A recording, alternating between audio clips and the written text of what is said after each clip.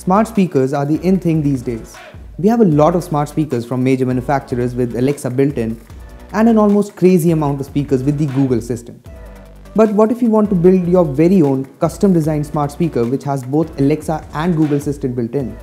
Wouldn't that be great? Yes, it would, and that's what we're talking about today. Hey Google, tell me a joke. This might make you laugh. I wonder if the Earth makes fun of the moon for having no life. Alexa, tell me a joke. What did the cat on the smartphone say? Can you hear me out?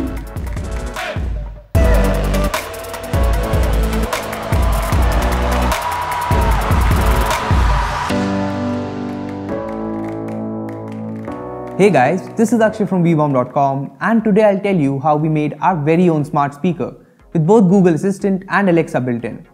Before we get started, how about you hit the bell icon? It's down there, it's easy to do, and it will notify you of our future videos, which is awesome, so go do that. Now that you've done that, let's get started. I've used the first generation Amazon Echo and the Google Home extensively over the last year. And while I really liked them both, I always wondered if I could get the best of both worlds in one fine package. So yeah, being the kind of creative nerds that we are over here, we decided to build our own smart speaker. It wasn't even too difficult. First, let me tell you about the things we used. Don't worry, I'll drop links to each of them in the description down below. A Raspberry Pi 3, a 32 GB micro SD card, a USB wall charger, a 3-port USB hub, we used one from AMKit, a USB A to micro USB cable, a USB mic, a portable speaker with aux input, we are using the Portronics Dome speaker, and a keyboard and a mouse along with an HDMI cable for the setup. Once we had all of that, it was time to get to work. Again, I'll leave links to the guides, the developer pages, and everything else you may need in the description down below, so make sure you read that. Now let's set up our speaker. First we had to set up the Raspberry Pi. This was easy. All it took was downloading the Noobs package.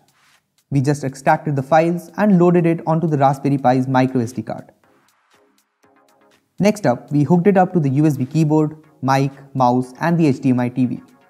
The setup self-installed on booting up the Pi. Then we headed over to Amazon's developer page and created an account.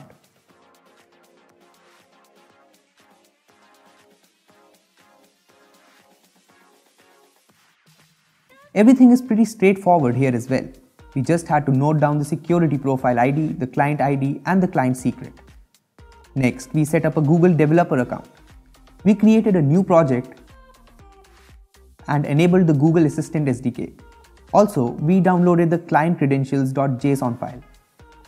We renamed the JSON file to assistant.json and copied it to the home/pi directory. We then proceeded to reboot the Raspberry Pi and cloned the source project files with this command.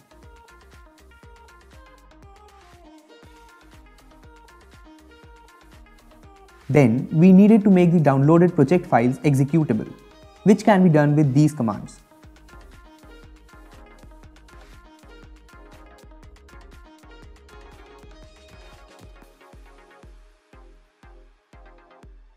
Once that was done, we simply executed the prep-system script, which then gave us options for audio setup that we wanted to use. We're using the third option, so if you're following our method, that's the option you should go for as well. Then we restarted the Raspberry Pi and proceeded to check whether the audio was working with this command.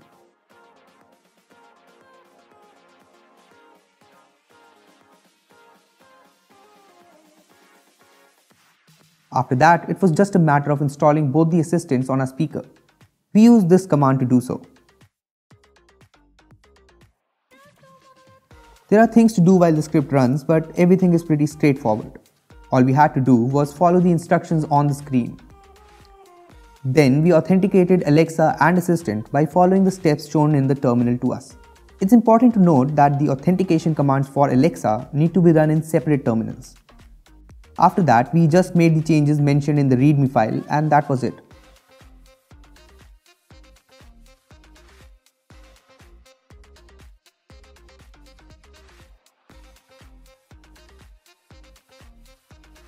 We rebooted our Pi and we had a smart speaker with both Alexa and Google Assistant working.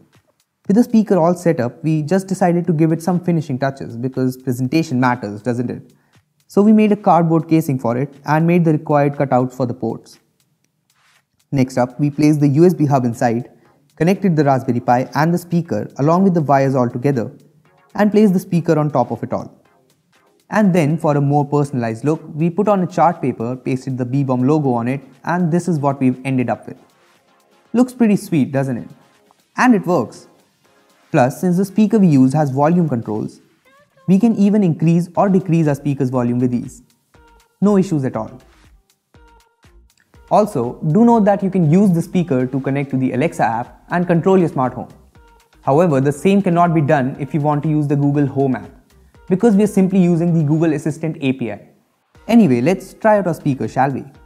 Hey Google, what's the weather like? Currently in New Delhi it's 14 degrees Celsius with smoke. Tonight it's forecast to be 22 and clear with some cloudy spells. Alexa, what's the weather like?